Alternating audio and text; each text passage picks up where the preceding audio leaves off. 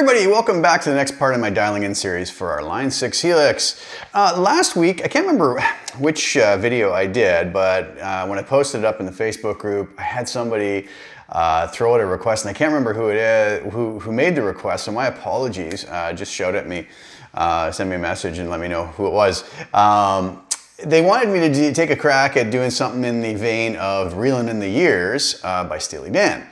With the amazing Elliot Randall playing guitar on the leads. So I thought that would be a cool one to actually take a crack at, as Steely Dan's one of my favorite bands, and that's a classic song and a really cool solo. So I did do a performance video for this, and it's up now, so you can check that and hear how this tone works in the mix. It's the only guitar you're going to hear in there. I found a good backing track with no guitars on it. This is definitely a different tone, and it was a really tough one to get even close to. So like I always say, I'm not saying I've copied the tone or got it exactly. I'm using a very different guitar. Apparently, Elliot used his, I believe it was a 63 Fender Strat, but the Strat had a PAF humbucker in the neck position. I didn't have anything like that. I guess I could have used like my Rev Star or whatnot, but I actually settled on using my Pacifica 611 and going with the neck position P90, believe it or not, which worked kind of nicely on this. So your results may vary depending on what guitar you use, but if you want to hear that in the mix, go listen to the performance video, which I have up now. And I kind of tried to get close to playing those parts. Some parts like this are a lot more difficult to play than the really, sort of technically challenging pieces, because this is, from what I understand, was just like one take through, and it was kind of like, like a lot of Steely Dan things, what was played that first time ends up being it, unless they, of course, hire a whole other band to come in and replace everything the next day. So really interesting stuff, but it's a tough style to mimic. So I did my best with it anyways. It was fun, and it's always enjoyable to play those types of things. Let's go over to HX Edit and take a look. This is quite a different dialing in for a few reasons. Let's take a look at the amp first. In my research, Elliot said that he used an Ampeg SVT bass amp to play these solos. And from what I read, it was mic'd with an AKG 414 condenser mic. So I did just that, and I used our Ampeg SVT Bright model. I played around with a few cabs, and I decided on the 115 Ampeg B15 with a 414 condenser at 1 inch off. Now the amp settings are as follows. Drive is on 10, bass is on 10, mid is on 8 with the mid frequency set to 3000 Hertz, treble on 10, channel volume on 10, master on 10. I raised the sag to 9 and the bias to 8.5 just to get the tone I was trying to look for on it. Now, let's go to the end of the chain here. Like normal, I used my LA Studio Comp, peak reduction of 5.5, gain of 5, and mix of 100. Some pretty wacky EQ stuff going on here. We'll come back to that in a second. Room reverb with a decay of 6, pre-delay of 15 milliseconds, and a mix of 40%, just to give it a little bit of ambience in there. Now the EQs, low cut and high cut in sort of my mastering section here. Low cut at 300 Hertz and high cut at 11 kilohertz. Low frequency set at 495 Hertz with a Q of 1.2, dropping that back 9.4 dB. Clean up some muddiness. The mid frequencies at 1 kilohertz with a Q of 0.7, boosting 12 dB. Crazy kind of EQs on this. And the high frequency set at 7.7 kilohertz with a Q of 2.3, and that's boosted 7.6 dB, so pretty crazy. I also went in, there was this really interesting sizzling tone to this that was really tough to balance, and I hope I got close. This is I'd have to say it was one of the more challenging ones I've done yet to even sort of get in the ballpark. But I went with the 10-band graphic EQ, boosted 62.5 Hertz, up 5.6 dB, 125 Hertz, up 4.4 dB, and 250 Hertz, up 3.5 dB. 1 kilohertz is up 0.1 dB. I probably just didn't get that zeroed back to 0. 2 kilohertz at 0.2 dB. 4 kilohertz at plus 4.2 dB. And look at these, 8 kilohertz and 16 kilohertz at plus 10 dB. Now this is kind of weird because I'm boosting frequencies below and above the points where I put my low and high cuts, and some people might say that's counterintuitive. And it really isn't necessarily. You know, we can get those sloped off cuts, but then gently bring some of those frequencies back in to add what we need. So sometimes it seems like some counterintuitive EQ moves, but in the end, you know, it works well. And sometimes I do one set of EQ moves and I add another one, and I don't want to kind of go mess with the other one since it kind of gave me something I was looking for, and I kind of play around with it. So that's how I end up with some of these sometimes. But this worked out nicely, I thought, in this case. Now, here's the thing. If you notice, I have a Hedgehog D9 overdrive model with the gain set at 8, the tone at 3.6, and the level at 6.8. But I have that on path B. Path 1B, using a split block, okay? I used a split AB in case I wanted to merge them in a different way, but I ended up just using them equal. But if you notice, I return the distorted sound after the amp and speaker cabinet. Now, normally that's gonna sound really horrible, like really horrible. In fact, let me give you an idea of how horrible. That would sound like this.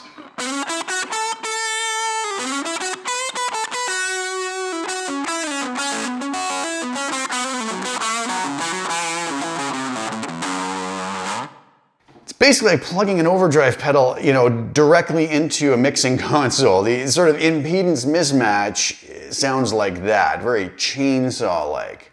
But the funny thing is, when I had just the amp on, and let's take a listen to what just the amp sounded like now. So what I'm gonna do is I'm gonna turn the EQs off. Okay, I'll keep the compressor and reverb on. This is what just these amp settings sounded like, okay?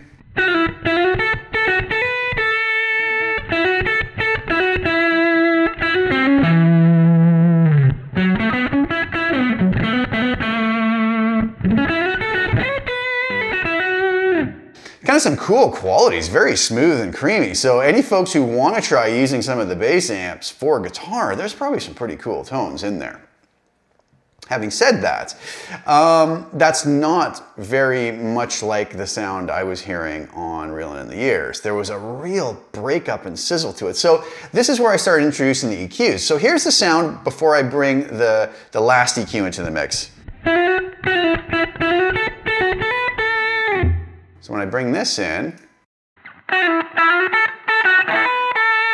you see how it kind of gets rid of some of those you know, muddy mids and lets the highs cut through a lot more.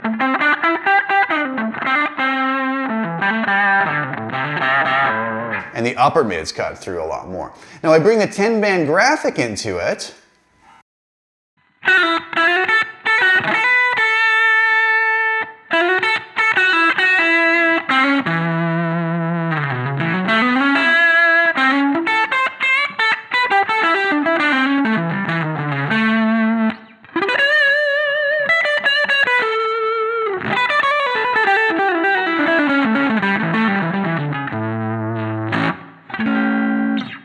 Not bad, but it was missing enough gain and that sizzle that I was talking about before. So I really kind of recommend, I thought, well, I need some sort of an overdrive pedal, but by putting any overdrive pedal just straight into the front of the amp, it wasn't giving me that sort of sizzly saturation I wanted. So I had an idea that I would take the overdrive pedal, put it on the other path parallel to the amp and return it after. So we get some of, you know, this tone,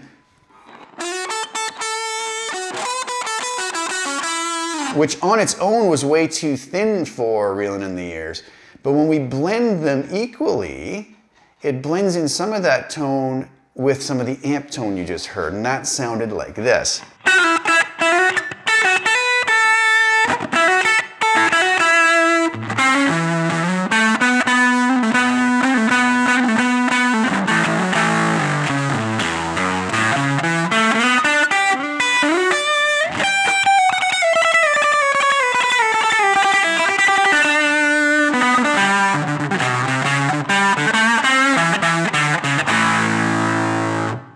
Now, depending on the pickups you use, depending on the guitar you use, depending on your playing style, you may have to alter this. So 2 things to watch for. We could use the split here, and this is the reason I did it. I ended up in the performance video settling here. You know, maybe on a different day I would change that up a bit, but if I pull this back a little bit, let's hear how this sounds.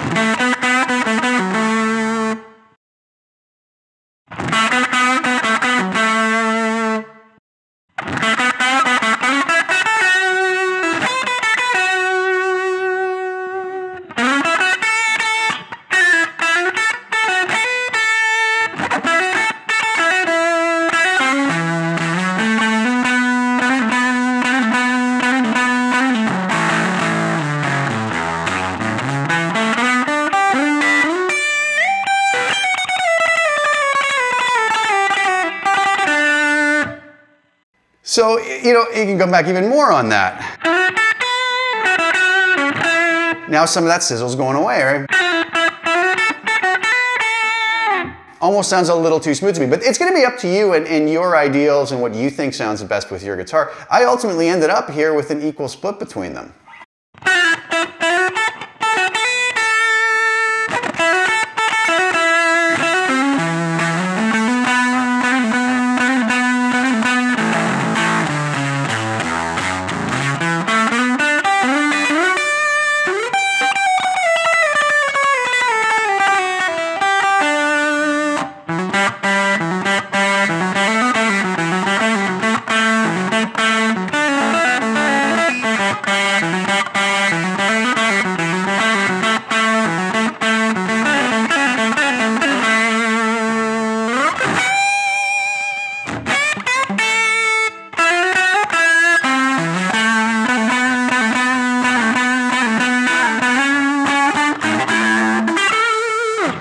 Okay, some folks might find that a little too abrasive. You know, we could pull that back a little bit and find your spot that you like it at best. But I found that kind of worked.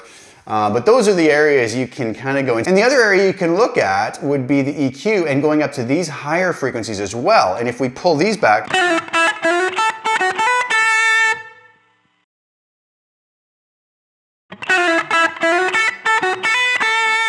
you know, you can make adjustments there that might suit your guitar, your monitoring system, or just your ears better, okay? So I went with these settings in the performance video, and I hope you guys like it. It was a fun one to do. So again, to whoever requested it, thank you so much, and I'm really sorry I don't remember who it was. I get a lot of requests, and there's so many names, you know, bouncing around with each request that it's sometimes hard to remember. So thank you guys so much for tuning in. This will be on CustomTone when this posts. Also, please like the video, share it, subscribe to the channel if you haven't already, and check out the performance video and do the same with that if you don't mind. I really appreciate your support and the kind words. All right.